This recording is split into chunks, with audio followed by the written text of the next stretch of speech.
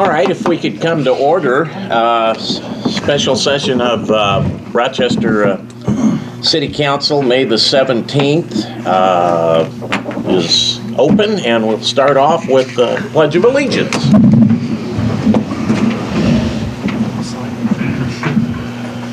I pledge allegiance to the flag of the United States of America and to the republic for which it stands, one nation, under God, indivisible, with liberty and justice for all. Thank you. Okay, we have a what is the actual number of this one? Special 03? Special session tonight to review and act on ordinance number 03-2016, amendment to the building code for workmanship for the downtown historical corridor.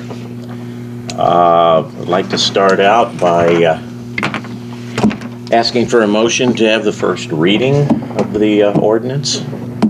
Make a motion that we read ordinance number 3-2016 by title only. Second. Those in favor? Those opposed? Which one are you reading? Yeah, which one are you reading? They're both the same right now. You want to read by title? Title first. Okay. All right. That doesn't matter. Ordinance number 3-2016, an ordinance amending portions of the building code concerning workmanship. Okay. These are the official. Any discussion? Let's open it up for discussion. Yeah. So, you want to have the second reading in its entirety? Which one? That's the thing. I feel like we need to have a discussion before we have another reading. Okay, yeah. Since there are more than one version, we open it up for discussion. My discussion on the versions is there's only one of them which only includes historical district, where you can get the extra grants, and that should be the one we do use. Anything outside we shouldn't include it if they can't get the grant money.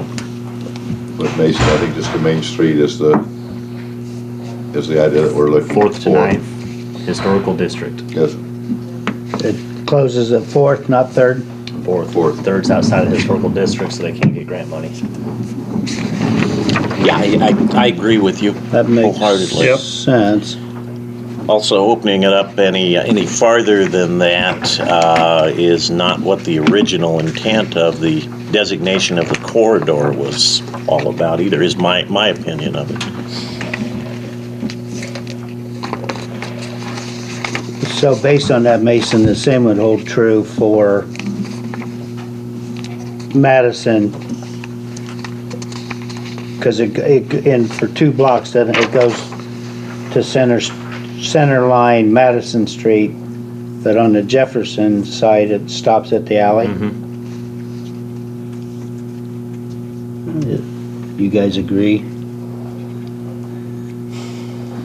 I know we read something last week that said center line to center line. I think that was the That was tax abatement. tax abatement. Tax abatement, yeah.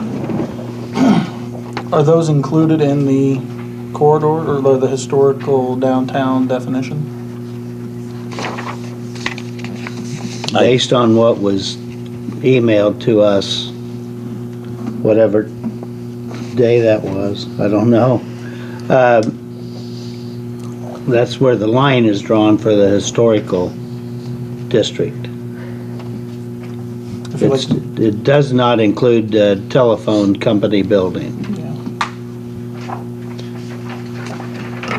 But our block of between Main and Madison, and the next block over goes to the center line of Madison Street, not an alleyway.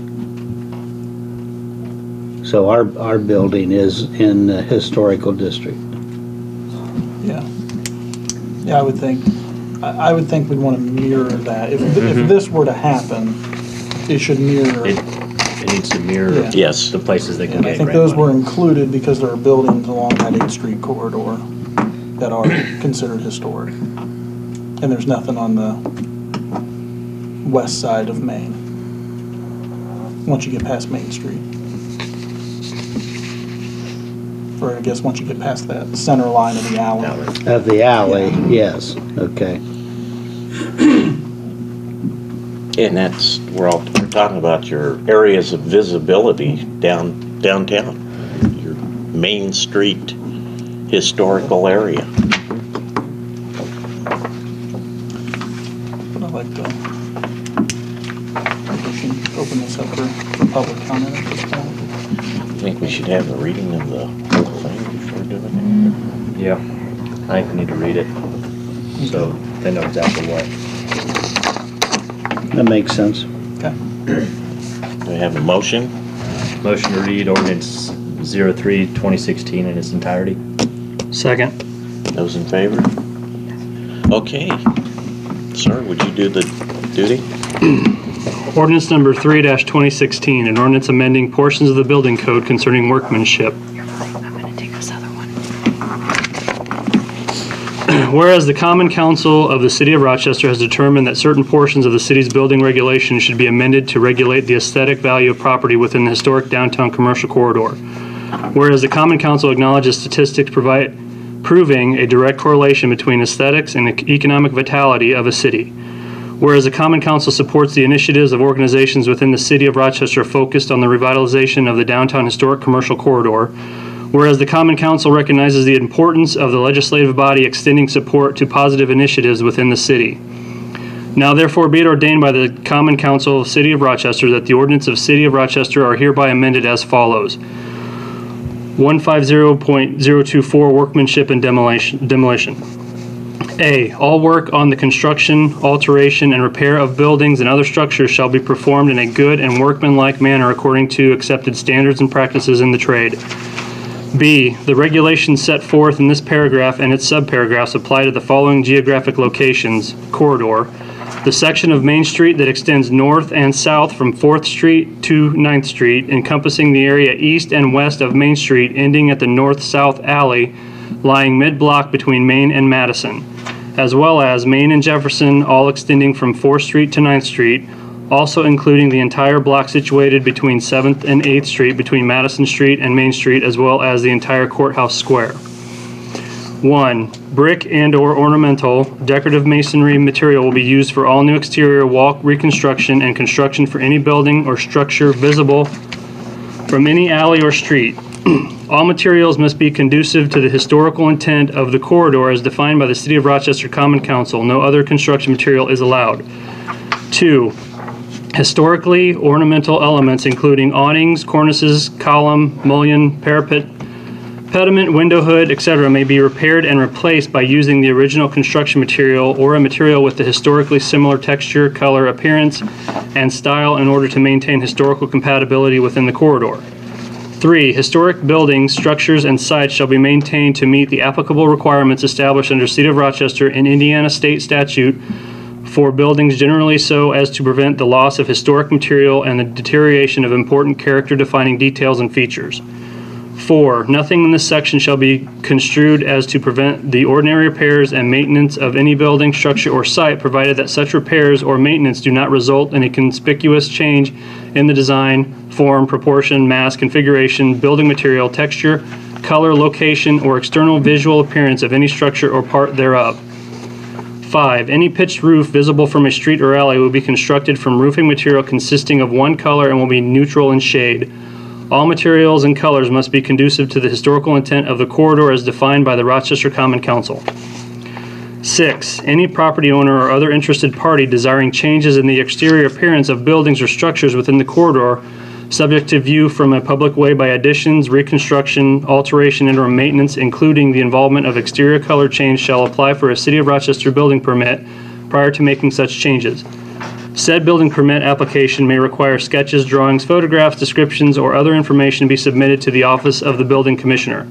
If an applicant is denied a permit or believes that one of these guidelines is unduly restrictive, not in keeping with the historicity of the applicant's building, or otherwise should not be required for the applicant's project, the applicant may request that the Rochester Common Council grant the applicant a variance from the particular guideline. C. All demolition debris rubbish shall be completely removed and disposed of in a legal and proper manner within 14 days of the start of the demolition process. Where a demolition permit is required, all demolition sites will have some type of barrier to signify to the public that a hazard exists, rope, tape, fencing, etc., which will completely enclose, surround the work site. Where a demolition permit is required, any demolition site open for more than 5 days must have construction barricades as defined by the Indiana Department of Homeland Security and not to be less than 6 feet in height. All demolition sites will be completely backfilled with suitable material, graded and seeded with a vegetative cover within 30 days of the start of demolition. Any building demolished in a commercial industrial district will be completed by a contractor that is legally bonded and insured. D. If any person, firm, or corporation shall violate any of the provisions of this subsection, do any act prohibited herein, or fail to perform any duty lawfully enjoined within the time prescribed by the building commissioner, or shall fail, neglect, or refuse to obey any lawful order given by the building commissioner in connection with the provisions of this code, for each such violation, failure, or refusal, such person, firm, or corporation shall be fined $250. Each day of such unlawful activity shall constitute a separate offense. Any comments from the council? Okay, I'd like to open it up for comments from the floor. I would ask you stand to make a comment. Please identify yourself for the record, please. My name is Steve Kraft, and I'm interested in purchasing a building downtown. Your ordinance would be hindering me to help the community have a better place instead of another closed down building. I think you really should look at the situation base by base, or maybe give a little bit more leeway. I came in this town with 86 cents to my name, and I'm trying to stay here the rest of my life and have my grandkids come here. And what you're telling me today is I probably can't afford this building that I'm looking at because of the condition. Appreciate your time.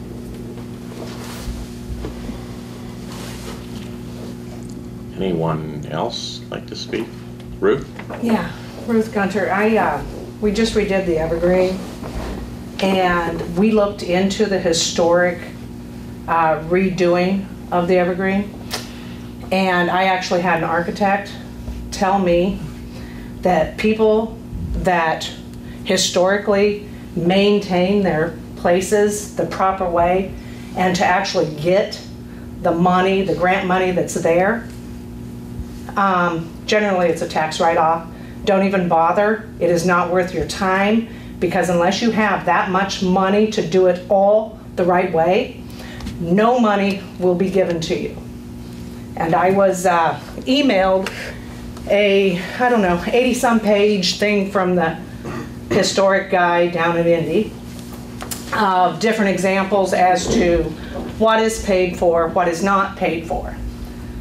There was somebody that redid absolutely everything to their building, and in one office area above the exit door, they did not repair the broken plaster. They got no money from the historic place because they did not finish the project 100%. So it's all fine and dandy, but when you're looking at an extra $30,000 to do the windows the proper way, are you guys going to help us get that money and find that money and do it in a timely manner so that you can open your business or continue with your business? I mean, I did research it, and like I said, the architect told me it's not worth a person's time or energy unless they're just looking at a way to throw your money away. So that's something to take in consideration. Let me play devil's advocate, Ruth. What if someone came into town and right across the street from you, they built a Quonset hut? Like we used to bivouac in the Army back in the days or whatever, and started some kind of a store. Would that upset you with your business uptown? Well, is it what their business is doing? I gotta tell you, I had mixed reviews when they put that nice red, white, and blue roof on there, and we were upstairs gutting the upstairs of the building, so it was very obvious to us, oh my God, the red, white, and blue, it looks like a freaking circus.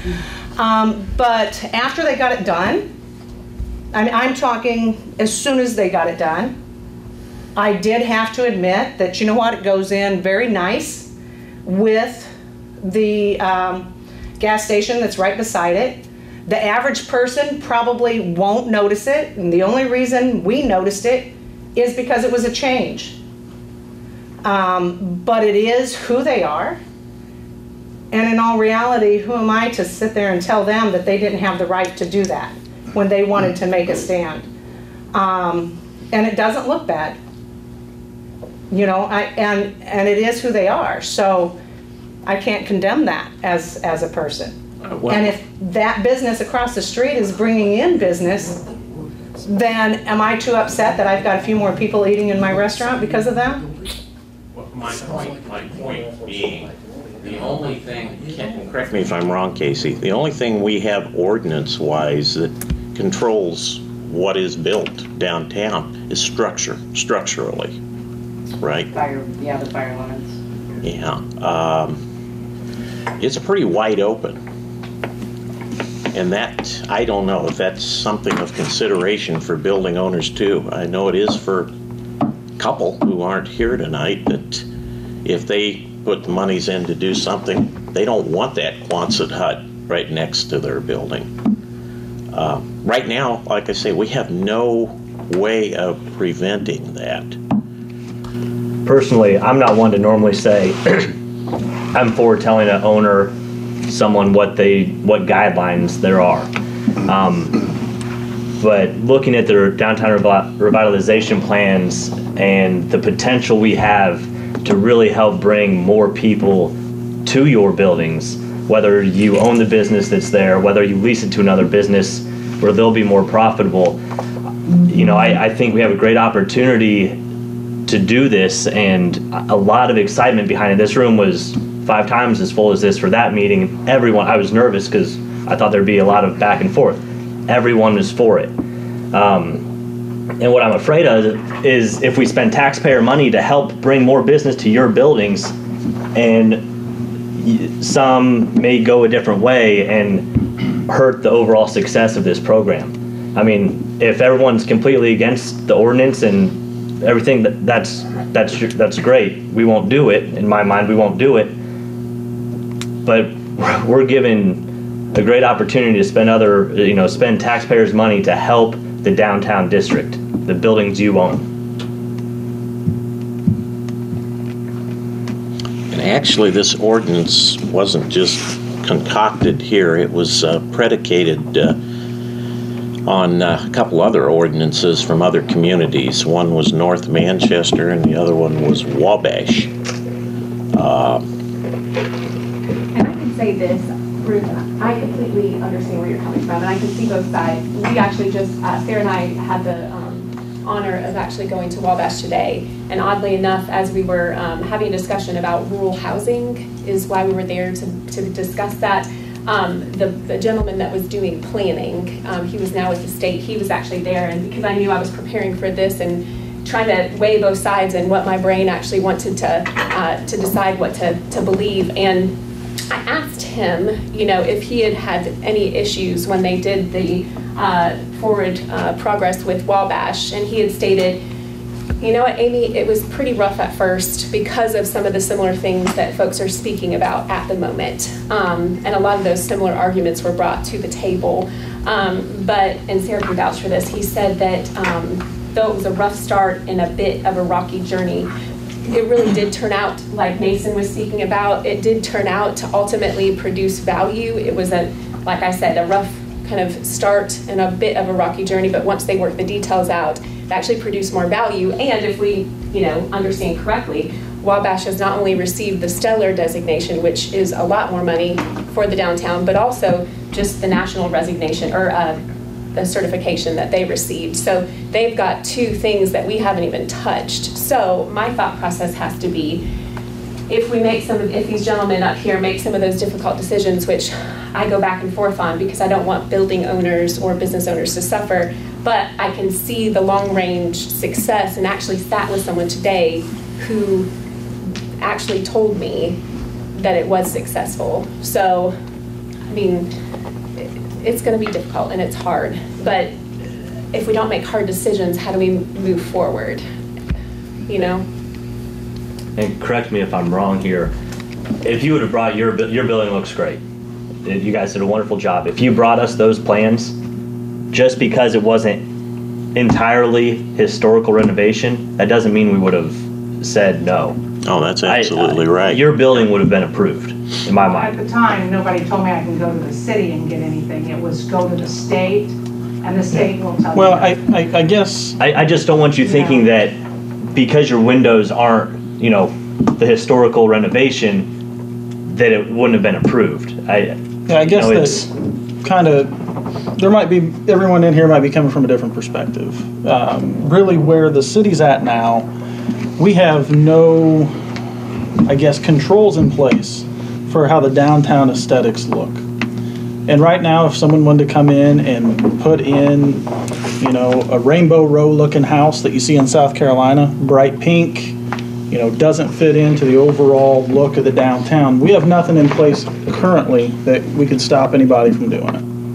And, my goal, I guess, with this ordinance isn't to set up a grant program where it's to the nail, to the paint color, set you up for a historical grant. That's not, I guess, my intent behind any of this. And I don't have a dog in the fight. I don't own a building downtown. I just live here, and I guess my role is to care about the current business owners, but also to protect the long-term look of this town 50, 75 years down the road. And, to me, I'd like to find a happy medium where we can control the aesthetics, or at least not have something, an albatross, come in that could negatively impact all the downtown businesses, or set up a trend where every building looks different. If we truly want to continue with quote-unquote a historical downtown. But, it's good that we have everyone here. I want to hear everyone's opinion, good, bad, or indifferent, because that's what we need as input from the business owners. Mr. Kraft, I just got a quick question. Yeah. Because have the city council inspected any of our downtown buildings? Not interior, no. Exterior. Have you actually physically looked at some of these buildings? Because I've worked on a couple of them, and if it wasn't for the homeowners or the business owners to do what they did, you would have had another building down on the ground. Absolutely. You would have had a disaster. I worked on a place that people called it a drug house. It's a beautiful place. I get compliments on this particular building every day, and it's been there for a while. And I'm just asking the council to really look at, not a homeowner association. I know you'd want control to bring in more businesses, because I want to grow here. This is the place I want to live and die. And I'm an Arizona boy. So I take a lot of pride in this town.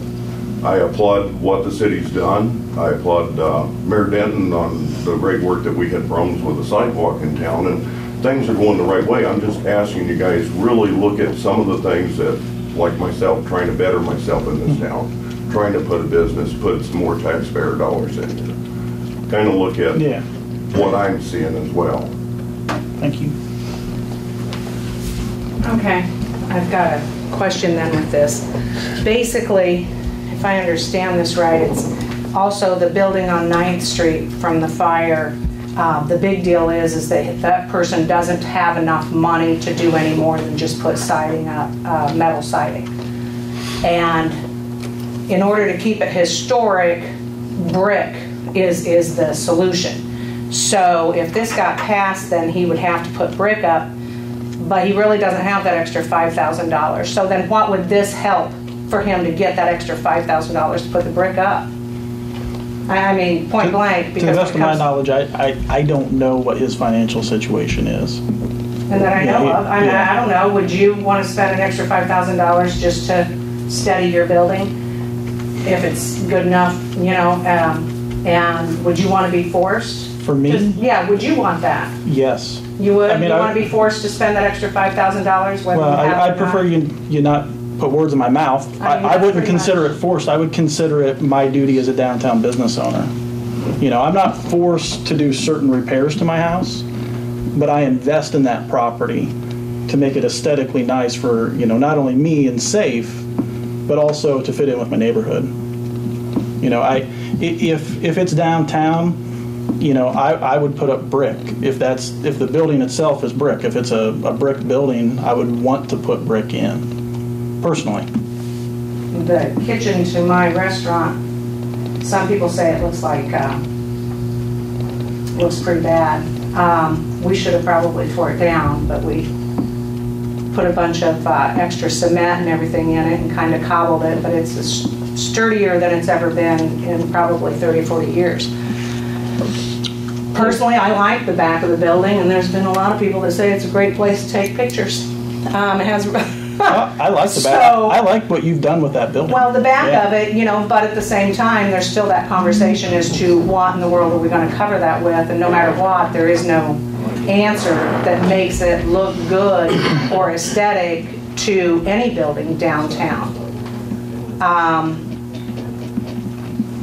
You know, so it's not just about, you know, what you can do. I don't think anybody puts anything up, do they, just to be gaudy and ugly?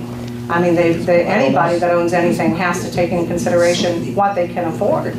What I'm asking is, it'd be nice to be able to afford it, but if I can't, then is there a solution?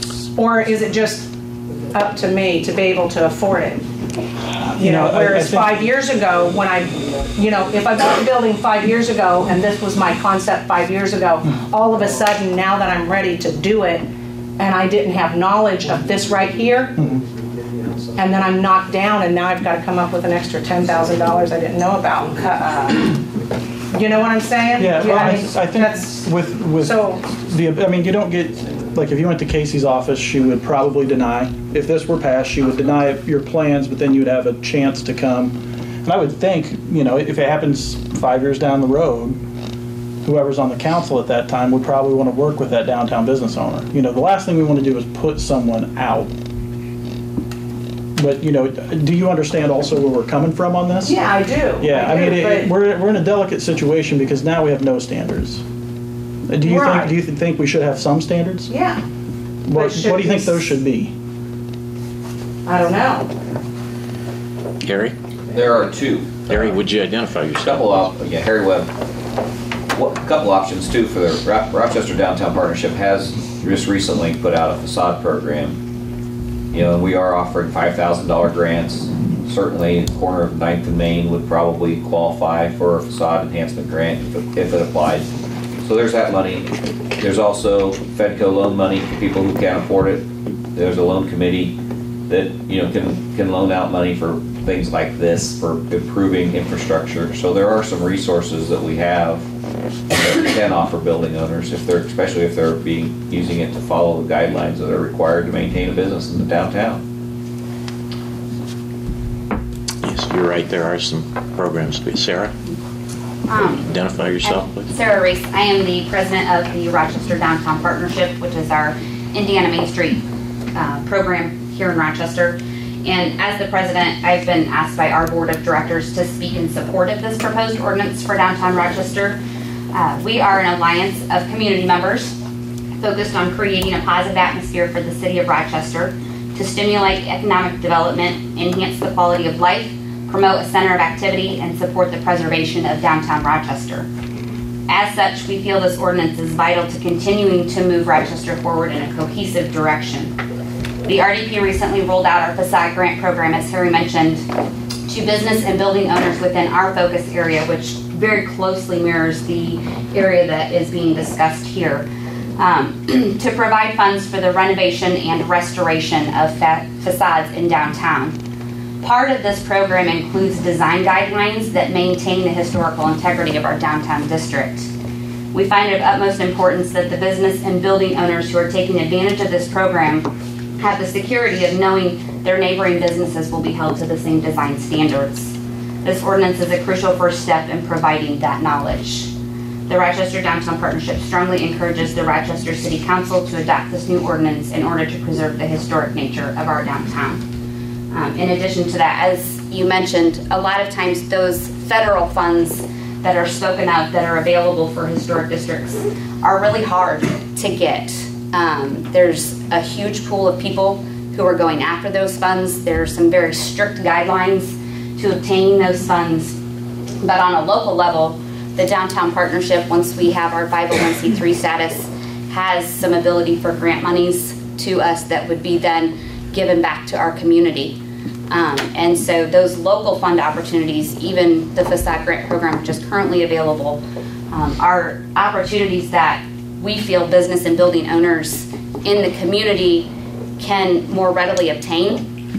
But in order to offer that, we want to ensure that we're moving Rochester in that cohesive direction, in the same direction, so that we're not having, you know, a fluorescent pink polka dotted building. I mean, it sounds far-fetched and it sounds ridiculous, but you never know. You never know what somebody's going to try to do, and we have a downtown that does have that historic designation, and as a group, we want to maintain that.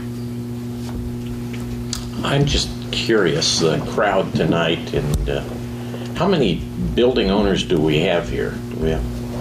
In the historic region? Yeah, in the historic region. Yeah, hands up. Okay. I think that gentleman had a question. Okay. Yeah, Jeff Johnson. I actually had the Quonset hut that you're referring to. That building on 5th and Main, the old, I think it's Frida's building one time. But we redid that, Steve and I did 2-3 years ago. And kind of go along with what Rue said. I mean, to bring that back to historical quality, there's no way it'd be cost efficient. I mean, that building was literally falling down. I mean, the bricks, we had 3 layers of bricks, and you could just, they crumble in your hands. So, to try to repair if it came down to the point whether I had to repair the bricks, I probably wouldn't have took that project on, because it's, you know, we spent, I think, we concentrate mainly on the electric, plumbing, you know, the infrastructure, the roof, foundation. And then to get to the point where you're dealing with these, you know, the exterior that's just crumbling. That our only really, you know, practical solution was to put the metal up, because that metal's pretty much holding that building together. I mean, I think without the metal, you know, you know, we could have repaired it. It would have cost thousands and thousands, and then I really don't think it would look right. You had the new brick mixed with the old brick, and I mean, you know, I know there's got to be a set of guidelines, but I think a building like mine, to be as an example, you get one in such poor condition. I mean, I would think that you guys would be a little, you know, lenient with that particular, you know, something in that, you know, such poor condition. Yeah, and you did the building right across from Beacon, correct? Yes. Yeah, and they did a marvelous job on that building. I had a bird's eye view to that building because my office at the time at the credit union faced that building for 5 years or 3 years. So yeah, I had every day, you know. Oh, you see the mess, and you see what came out inside. Oh, that absolutely. It was awful. Yeah, and what you guys have done to that building looks great. Well, thank you. Yeah, I mean, you guys have done an amazing job with that structure. And I know it don't fall within historical, yeah, what you guys are looking for, but when, you know, to be cost efficient. Oh, absolutely. Yeah, because I mean, you were right. That building at that point was either demolish it. Right. I mean, I think the city even had to board the windows up at one point before it was bought. And I think it was ready to be condemned. Yeah, it was close. It was on our radar at that point. Right. You know, and I think that is something the council would also consider. You know, those type of projects that are, you know. So it'd be case by case then. I mean, right. There's not an absolute. That's why the sections in there about the review of the council. If it doesn't, you know, automatically fit, this is historical, then it has to come before the council and be Right. be reviewed. And I'd have been all in favor if someone wanted to take that project on. Yeah. Because, I mean, that building I was would at have that too. point But, where, but now, there's no review for anything that Quonset I keep referring to could show up any day. And those of you who have invested monies in redoing things could have that as a neighbor. And it might not be the best neighbor to have. And there's no control in the city to keep that from happening. And these other towns we referred to, they realized that a lot earlier than we have, that you have to have something like that in place. Another question, our other building, Tidewater, it's the side is a cinder block. So when we go to redo that, being as how it is cinder block, I mean, what do we do? Yeah, I was gonna put metal up until, you know, all this started. I mean, is that something like the side of the? Is that the front or the back of that? This is the back. No, the side. It's the backside facing the alley and 8th Street. The sides. No, the side that faces, North, 7th Street. Cook, the old Cook building? Yeah. Yeah. North facing. So it faces north. It's just a big, But off the back of the building. Faces north, right? the side of the building. yes, the side. Oh, because it's on the out. Is it on? It'd be right behind Nikki's Right on the beauty alley. shop. Okay. But it's just a big, and it's cracked in several places. It needs repaired. And if we try to, you know, stucco or facade or, you know, whatever, it's gonna, you know, it's gonna crack again. You know, I'd like to put metal around the whole side. But, you know, since it is cinder block, I mean, that's not really historical. I mean, something like that, I'm kind of curious. Those are the things you guys, it would be brought. Yeah, to the council for that's, appeal process. that would be the discussion then for a variance or deviation for that situation. Yeah.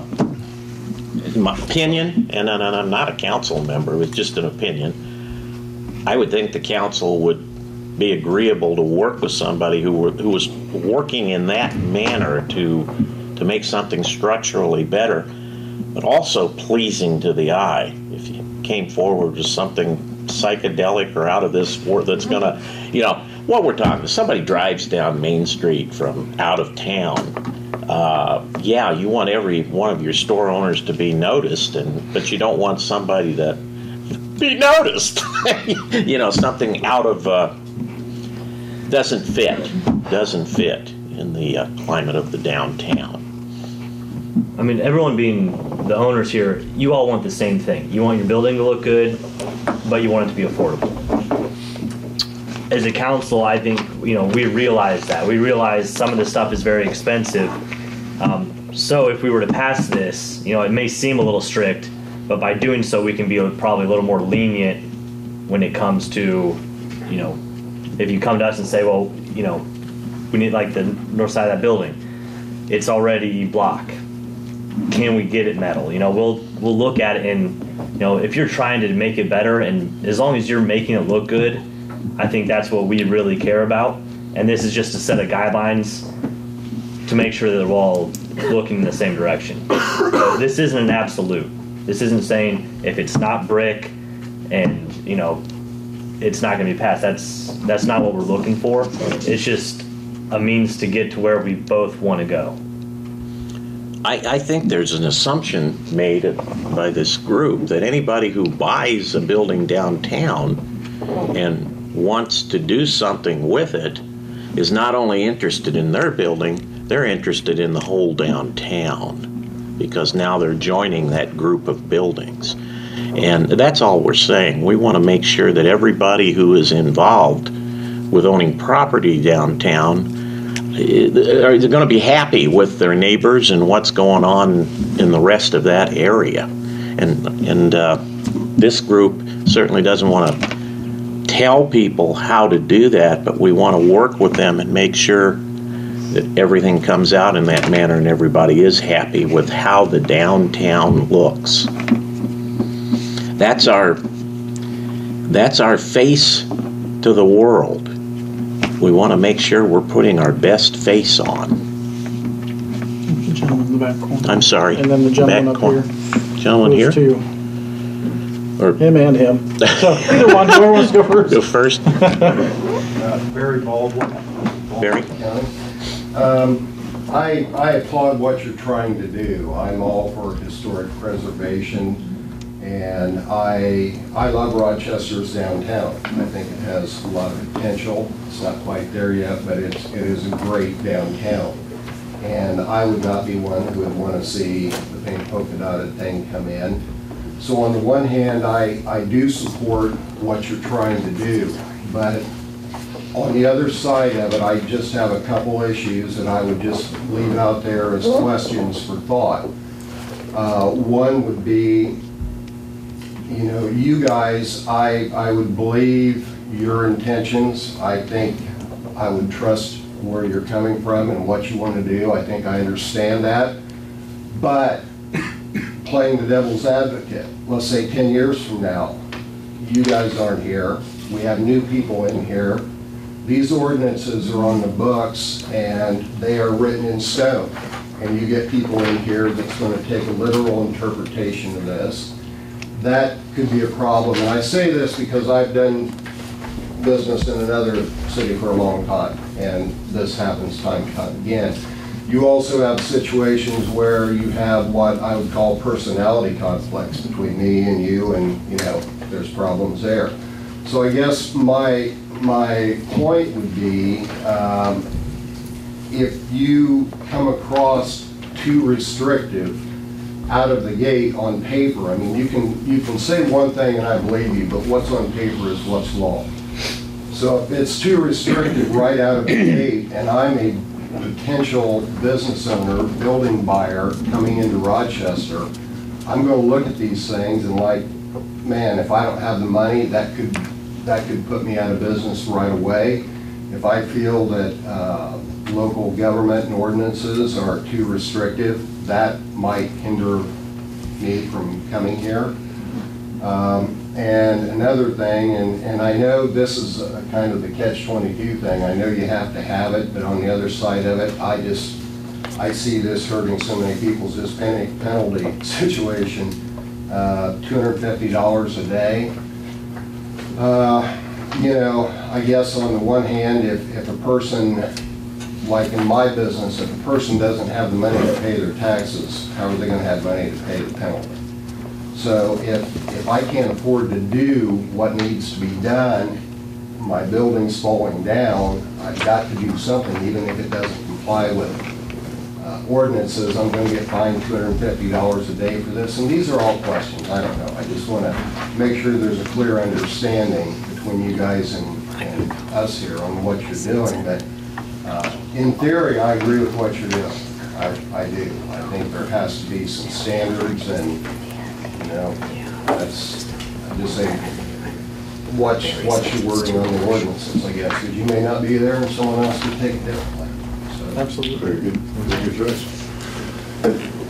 I worry about the individual taste of somebody wanting to come downtown, you know, to open another business. And I don't know what type of business to say they want to open a hat shop, and you know, and they want to do it more of an upbeat, modern appeal to the young. And then we're going to say, you know, well, no, you got to stay with these colors, and you know, you got to have the brick on the front. We can't do anything, you know. And so that could push, as the gentleman just said, you know, that could push somebody right out of town. Also, I have you know, I was just a small business and had been in all my life, and I'd have a real hard time with somebody coming to my building and saying, "Oh, John, you know, you can't do this." Believe me, they'd had their hands full. I never was really too concerned about what the other buildings in my community were like, what they were doing, what they were like, or what color they were, how much glass they had in the front windows, as long as they were nice buildings and the people were there. And I was worried about how my building was maintained and what I was doing, so I had business. You know, I can't worry about everybody else making money. I want to make some money. And I would hate to put any limitations on anybody downtown. That's the way I kind of feel about it. I'd hate to put limitations on somebody that could bring in something totally new that'd be a great idea, and then we have a restriction that says, you've got to blend in. I think that hurts the individual taste of the city. But I think you have to look at, I just keep thinking, what about these other places? that actually Amy, have done would this? you do me a Oh, favor and Amy Rowe. identify yourself? Yeah, you didn't the first time. Amy Rowe, Fulton County Chamber of Commerce. Thank you. I just keep thinking about the other places that have done this. You mentioned Wabash. How many of, we haven't actually asked the specific questions of, did it prohibit business or did it help?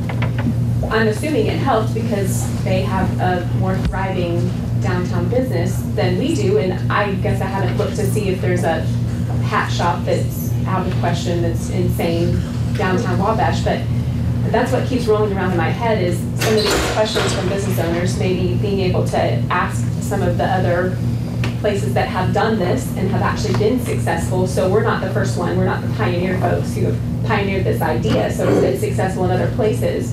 I would assume there's something that would produce success from it, from a cohesive plan and a GPS coordinates that you can direct folks to, but with some leniency, like Mark was speaking about. You're not, from what I understand, you're not stating that if there's a specific circumstance that's prohibitory that they can't come to y'all. Yeah. But you know, what we don't want is to be so restrictive that no one wants to do anything with the building. Yeah. You know, the last thing we want to do is have crumbling buildings downtown.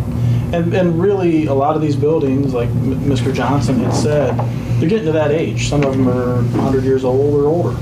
And, you know, they're at that tipping point where you let them sit and crumble. I mean, the Bailey's building is a good example. Right now, kind of a hole in the back of the building. A layer of bricks is missing. You want to have a strategy. You want to have some sort of guiding post is what you're really kind of, from what I understand. Yeah, we don't want to make it so restrictive where business owners can't maintain their property. Well, and I think, John, one thing that's very important to remember on this ordinance. Identify yourself. Sorry.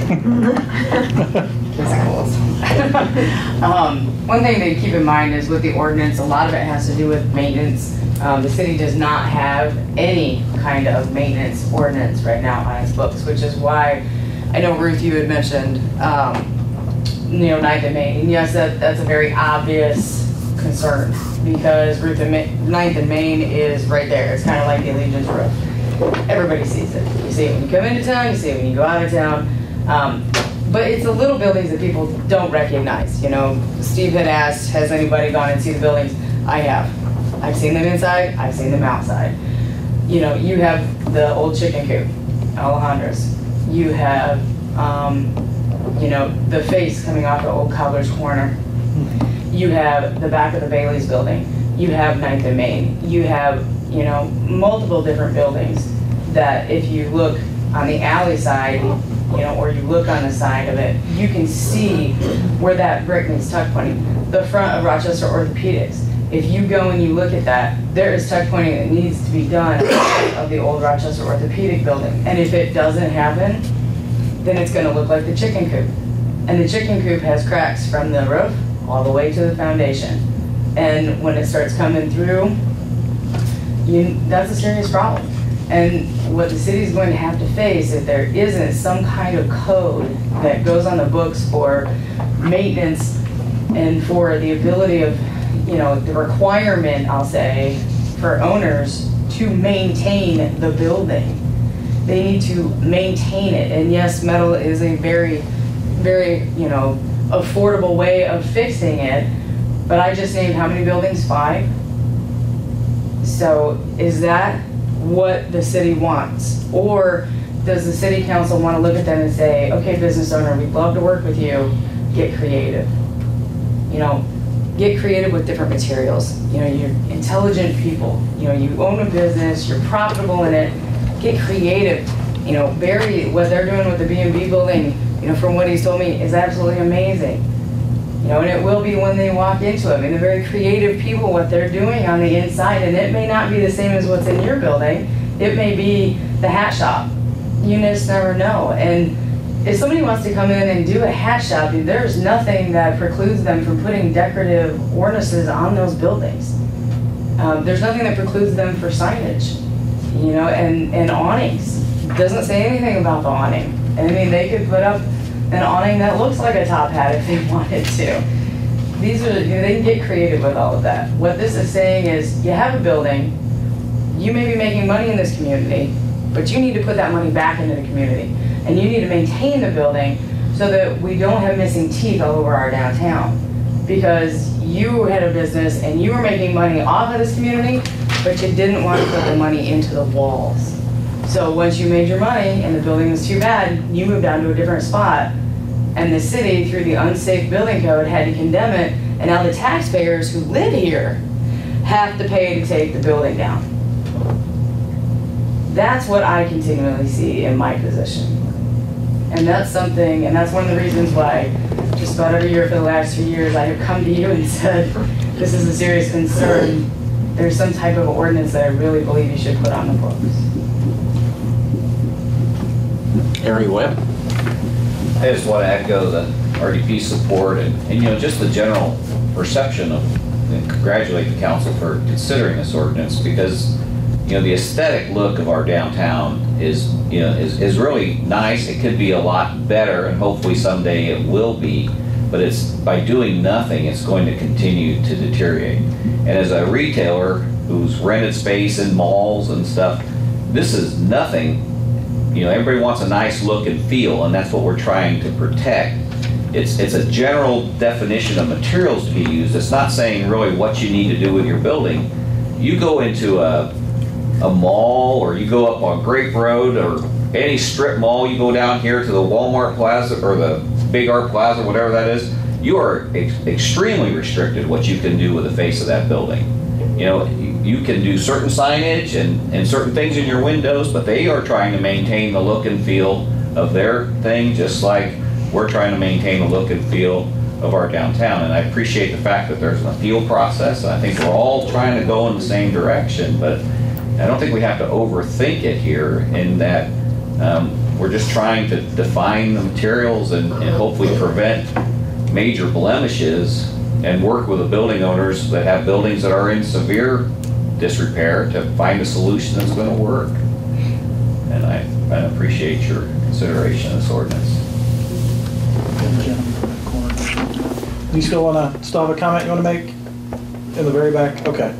I didn't want to skip over you if you did. I have one more comment. Yeah. You guys are talking downtown, and I applaud you, but there's a whole community. There's businesses that are not downtown.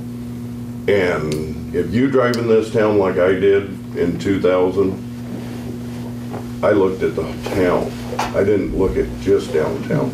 I drove up and down the streets. I chose to live here for this long. And you're looking at just downtown. I think if you're going to make an ordinance, you should make it for all businesses and look at all businesses.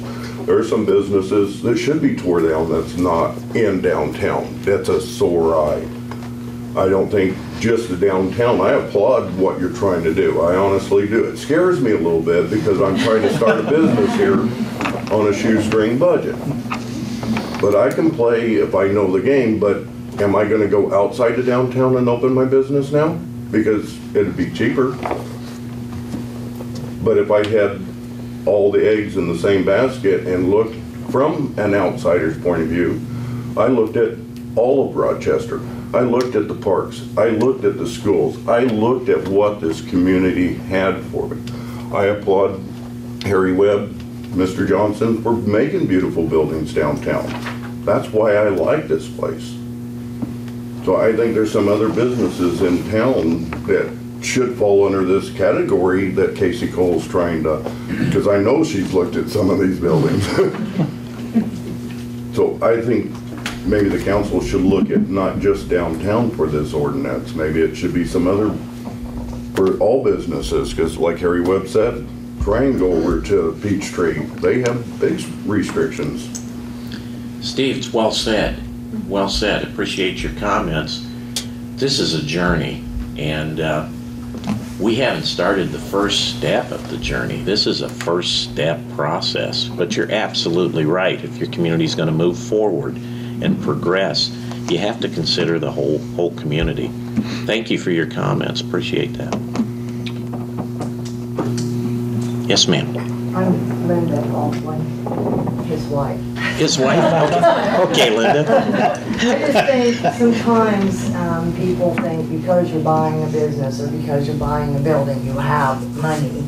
And usually it's those people that need the money the worst because you have everything inside to do and staff to provide for and yada, yada, yada, lots of everything that you see inside and, you know, maybe roofing and, you know, all of that. So I think it would, for me, personally, I think that there's just a fine line that you guys, yes, you have to be somewhat judgmental on.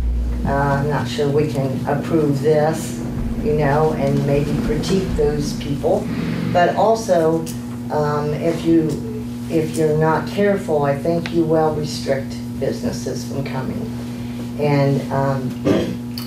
And I know that commercial business is very hard to buy with banks.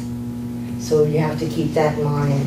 The odds are against you to get a bank loan for commercial building. My husband works with people all the time. We just had someone recently that tried 3 different banks to get a business. It wasn't for this county, and they were denied from 3 different banks. So commercially, it's very hard to get loans. And then if you pass and you get it, then you've got all this work ahead of you to do everything. And I think it would be great for you guys just to embrace those people. And what can we do to make your business easier? You know, instead of saying, oh, you've got to have all this to do now too. Because personally, if that's what it was, I can honestly tell you we probably would have moved outside of Rochester. You know, if it was already set in stone. But it would, I think it would just be a little bit discouraging, especially even if you're brand new business. We've been established for a long time, so we kind of know how that can work. But if you're brand new coming in and you don't realize how much investment there is as a new person, you know, until you get in it and then you're like, whoa, what did I get into? So that's something, you know, kind of walk a mile in a business owner's shoes and see that kind of thing and take all of that in perspective. But I agree there needs to be maybe somewhat of a level common sense approach, but not be so restrictive. And I think some of those buildings that have the pink polka dots, those come and go. They don't usually stick around. So the ones that stick around are the ones that have more pride in their business. And I agree with John, sometimes each business needs their own personality in their building too. It makes a statement about their business. So it's a tough decision that you're up against, I get that, but just wanted to voice out another side to everything. That's a good point. So good point. I should make a comment though. But we mentioned Wabash and North Manchester. They have some hat shops with polka dots all over, but they're not on the main corridor. That makes a difference in their community. So I'm sorry. Go ahead. No, thank you for that story because that's been my life the last 3.5 years. And yeah, I mean, there is a misconception just because you own a business, people think you have money coming out of your ears. And I am not one to look you in the eye and say, this is what you will do with your building. It's your building. I strongly believe in property rights. This is a first step in a long process. We have the infrastructure coming together with the partnership, the community involvement. And at the end of the day, what we're looking at is bringing people in this downtown. If we bring people into this downtown, your businesses will thrive. Because the more foot traffic we have on those sidewalks, they're going to be going to the Evergreen. They're going to be, oh, you know, I need to come and go to Baldwin Accounting, see what they're about. And that's the end goal. We want to make this community vibrant and make these businesses successful. And, you know, Steve, the reason it's pertaining to this area right now is because this is the historic designation that we have. This is the geographic area. So that's why it's pertaining to, this ordinance is pertaining to this area. As far as other buildings, the moment they get to a certain level, that's when we can take action. And, you know, and we do. As a city, we don't want to be property owners, but we do have a lot of situations where the building becomes so in disrepair that we have to condemn it, and, you know, the county just condemns it, and then we put it in our asset column. We have to tear it down, whatever. We don't like being in that position. But that's why we're just talking about the downtown. So, I mean, the end goal is to bring everybody up, not just, you know, pull up our belt and say, this is what you will do right now in this community. It's going to be a long road, and we have to have that vision to the future. And, you know, 3.5 short years, none of us may be here. I mean, you guys get to vote in 3.5 years, so it will be interpretation. But, you know, we have a building code in place. It's not a very good one, so we're amending it. So just because it's in the books doesn't mean we can't go back and change it, or someone else can't change it. I mean, they may look at it and, what were these guys thinking? And then, you know, gut it and change it. So in my mind, the main intent of this is to build a vibrant downtown with thriving businesses. Not to, you know, just, hey, I don't like the way that looks, I want it to look like this.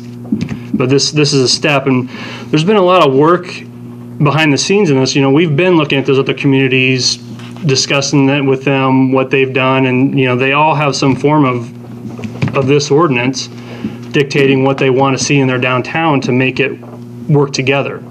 I mean, everyone here is focused on their individual business. I get that. You guys, that's where you derive your income. That's how you pay your bills. So, you know, we're just trying to look at moving the community forward. And, you know, I would strongly urge you guys to, you know, step in on one of these downtown partnership meetings. I mean, you're the lifeblood of the downtown. You own all the buildings. So, you know, your involvement is key.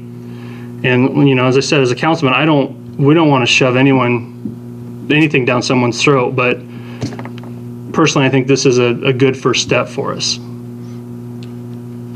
Yeah, and I guess I have a question.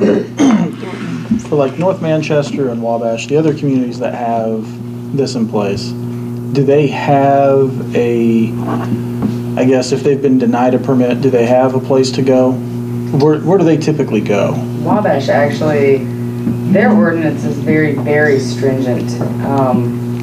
They actually created a historic preservation committee, and that historic preservation committee is, I'm not sure exactly of the exact steps as far as, does it go to the building commission first and then the historic preservation commission? But either way, the historic preservation commission is the one that actually reviews all the site plans. They look at all the colors, they look at the windows, you know, the cornices, they look at, you know, the historic period, and they say yay or nay.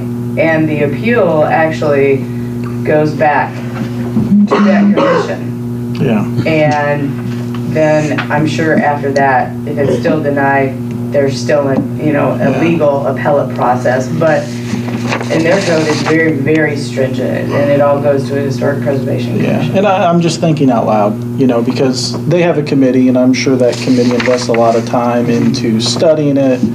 You know what's historical, you know what's not. You know, I guess I'm just wondering out loud if we're the body who should be making that decision. Because, you know, I don't even get to pick out the paint color of our bathroom at our house. So, you know, are we that group? You know, or, you know, because we don't make any other building decisions. We have a BZA. You know. And I think from Wabash's perspective, from what I understood, Amy wrote Fulton County Chamber of Commerce. I'll get the process. So from what I understood, when I asked the gentleman the question today, because Casey, she put together a very eloquently spoken email about that commission, but from what I understood is he stated that the appeal went to the Planning Commission, and then the Planning Commission then sent it to the City Council, and then I believe from that they moved it to the Historic Preservation Commission. So it had a process. It started with going through the planning organization. He had to deal with all those, and then if he could not give the permit or whatever it was that they were asking for, then they would go to the city council. And if the city council felt it was over their head or that they didn't want to touch it with a 10-foot pole, then it moved to, like, because they couldn't pick their own colors. And if they felt like they didn't understand what the questions that were being asked, they had this other separate group that was able to speak into that. That's from what I understand, speaking to the gentleman today in Wabash. Yeah, and I think I can see the other side of it, the city council being a good spot, because it does represent the entire city. And the people on the council are elected by the citizens, whereas a BZA is appointed. I do like that idea. I'm just, like I said, I was thinking out loud, making this the best process we can if this is enacted. Because you don't want to be too prohibitory. That's what I've heard from some building owners, and I get that. That's where I'm hesitant, because I understand. If the Rochester Downtown Partnership, the Chamber of Commerce, Fedco, all these organizations that are partnering together are trying to bring business. But if there's something that's prohibited, making it prohibitory to move forward with that, or the process is too cumbersome, we don't want that either, because then there's that issue with. They may not say that to us, but they're going to say to each other, and they're going to tell their business owners not to come to Rochester, Indiana. That's what we don't want. But I believe there has to be a process, because there's got to be some structure. Well, I know we're not downtown Charleston, South Carolina. We're not Hilton Head. We're not New Orleans.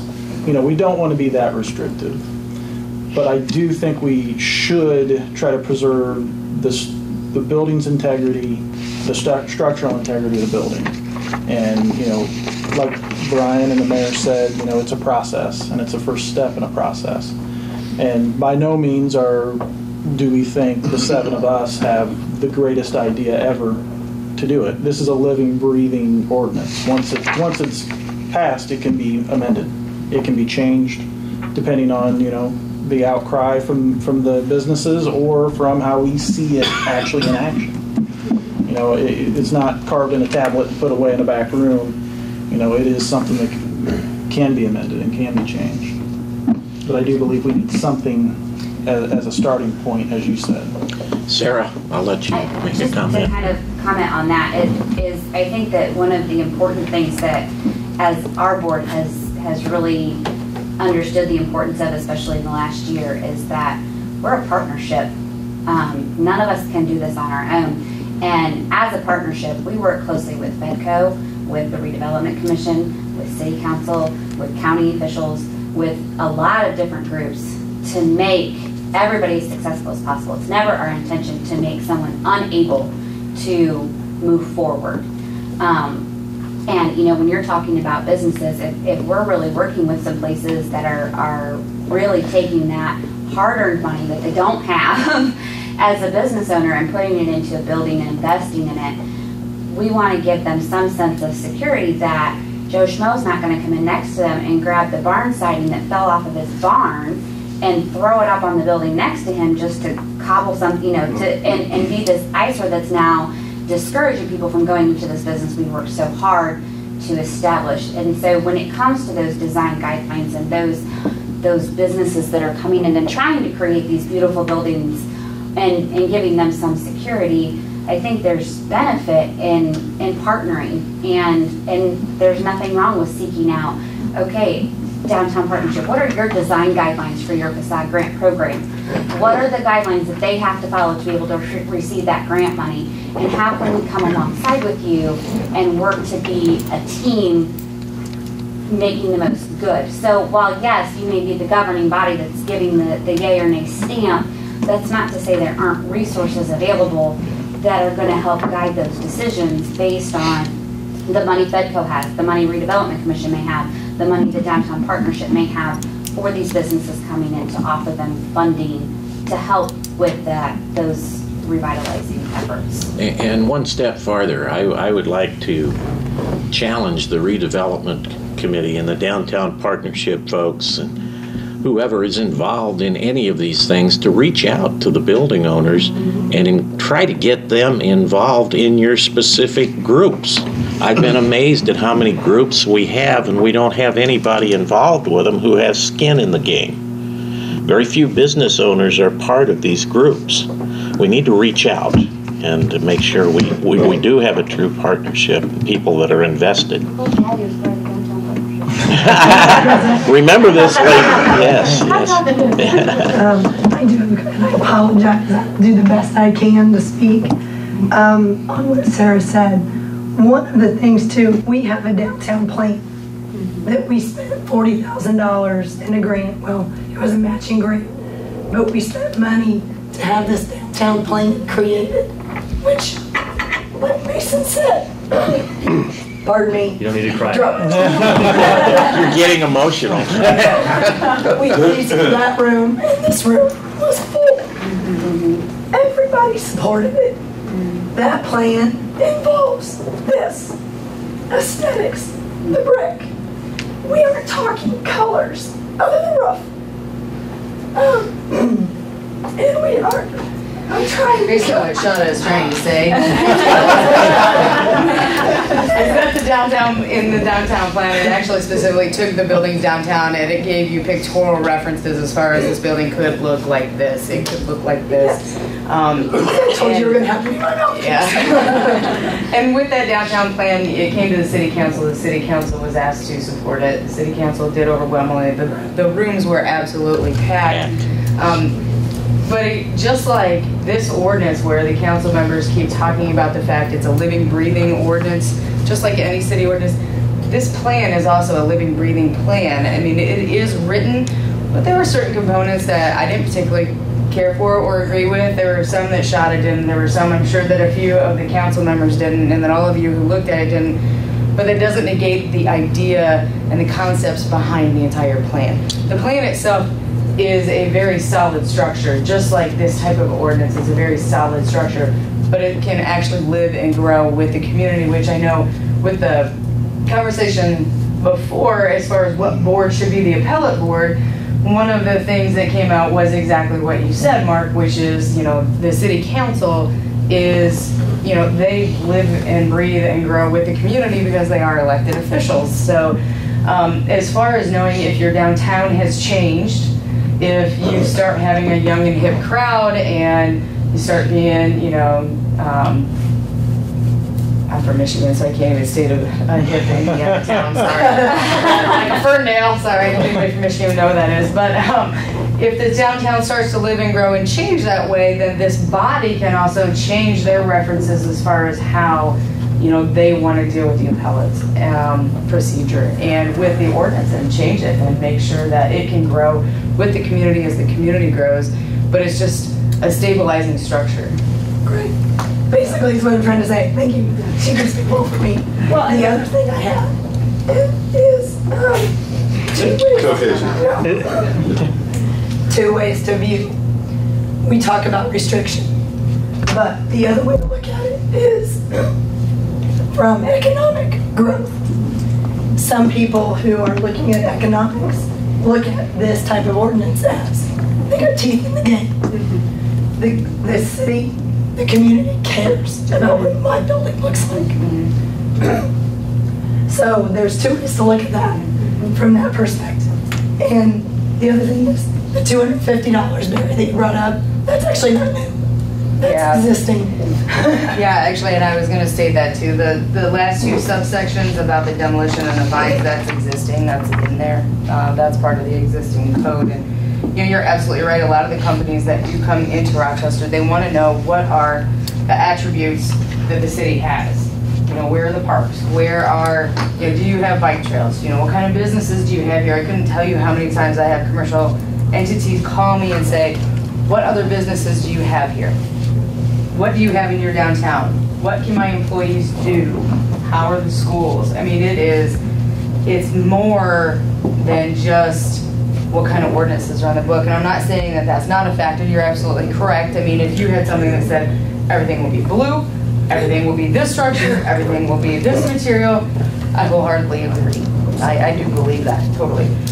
But I also know, like what Shad is saying, the flip side of how many businesses will call me and say, they don't want to know about the business they're looking to buy. They want to know about what's around them. They want to know what's happened in the last, I've had somebody ask me, what happened in the last 5 years in that block? thought she was OP. Well, you know, I've had people ask me how many permits were issued on this block or in this area. They want to know how fast it's grown. How many businesses have come into the entire city. So all of these things are factors. So I would agree. I have heard that. Well, and Mr. Baldwin, you come from Logansport. You know, I worked down there for 9 years, and they have some pretty restrictive, well, the color of the flowers you can have outside, you know, in some areas. I mean, that's not really where we want to go. You know, at least that's not, I guess, my intent. I guess I can't speak for everybody else, but. I don't know. Like John said, we wouldn't restrict the building we have. Your building at the top, you guys did some color at the top of that building at one point, maybe before you bought it. That's before we bought it. And the top of the Rochester Center is green. The top of Pat's is red. So we do have colors. We have to have a permit where you right can now, correct? We're not restricting that. To what? That's not to do the work he's doing right now. It's an ongoing project. Well, it's is that been right? proven to have others. I just keep thinking about Because if this. he has a permit, Other this does people not have done this and bind it's him. been successful. This is after the fact. You know, that's and I think, you know, we talked to the Office of Community and Rural Affairs, and Ruth, I can't speak for, she's gone now. She had to speak. Oh, did she? Okay. I can't speak for the historical granting organizations, but I can speak for, you know, some of the other granting, and we went for a grant, didn't receive it, but part of that is because what they're looking for is they're looking for folks who are going to make hard decisions. Every town that's been successful has actually made some hard decisions, and it's been hard decisions that have been a bit controversial. And what I appreciate about these gentlemen right here is that it's not, I wasn't sure what I was going to walk into today, but what I've been very appreciative of is it's a conversation, and I think that's what they're looking for. And when I spoke with Jennifer from Open, we've all spoke with her, is are we going to have a GPS coordinates? Is there going to be a governing body that says, we have a plan, and now we're going to put teeth in the plan so we know, not that it's going to be a perfect walk, like we said before, there's going to be some bumps in the road and some hard conversations, but at least we're doing something to move in a direction that's actually intentional. It's about intentionality. It's about having the plan. I've seen, since I've been here for 6 months, I've seen so many plans sitting on people's desks. I've been ready to move forward with them. I don't want anybody to suffer, but I do think that somebody, and I don't have the authority to be that intentional person. Can I speak about it? Can I hope for it? Can I be a part of it with the organizations that I run? Yes. But I think somebody's got to be intentional, but it's a partnership, like Sarah said, a conversation. And that's what I've appreciated from every person that's been sitting here. So everybody's been so respectful, and even the audience, to have a conversation collectively as to what intentionality are we going to move so we don't keep missing out on what other communities are moving forward. Everyone else is moving forward. Rochester keeps going around in circles. We have to have an intentional GPS coordinates, and it has to be a conversation. That's basically what I see. Okay, there's no other. One more. Just another perspective to throw out there. If I take off that RDP hat, as a former business but not building owner, this would give me more confidence as a potential business owner renting space from someone. I had a building that every time we got a hard rain, I had a bucket in my kitchen because my roof was leaking, and there was nothing that my building owner was willing to do. I was fortunate to be in his building that the sides of it weren't falling apart and the facade wasn't falling apart, but there was nothing to kind of make that happen, to protect me as a business owner, to present a business that looks professional and encourages people to come into. So as a potential business owner that is leasing space, this type of ordinance would give me more confidence to rent from someone, knowing that there's something in place to hold them to a standard of repair with the building. Okay. Any other thoughts, comments? Okay, then I would ask for comments from the council, a motion of some nature. I guess just in my comments, you know, I've been a proponent of this for quite some time, you know, having some standard. The last thing I want to do as an elected official is to not have something in place where something can come in that would destroy the downtown aesthetics, where we have no option. At least at this point, we have a plan, and we can at least review what's coming in to protect the downtown today, tomorrow, and 20 years down the road. But that's just my opinion. I would agree with Mark. The only other thing I would add is to kind of echo what Amy said. I'd really appreciate the fact that so many people came to take the time tonight to come and talk to us and to voice your opinion and do it so well and respectively. That's very nice, and we don't always get people at a council meeting, so it's nice to have the input. 'Cause seriously, well, I mean, good or bad, we need to know people's opinions as we move forward through things. So I just want to thank everybody for coming. Well said. Any other comments to be made, council members? Well, we do need a third reading of the I need a motion. I'd make a motion that we suspend the rules and have the third reading of ordinance number 3-2016 by title only. A second. It's been moved and seconded that we read the motion by title, or the ordinance by title only. Those in favor? So moved. Okay. Ordinance number 03-2016, an ordinance amending portions of the building code concerning workmanship. I would entertain a motion in reference to 03-2016.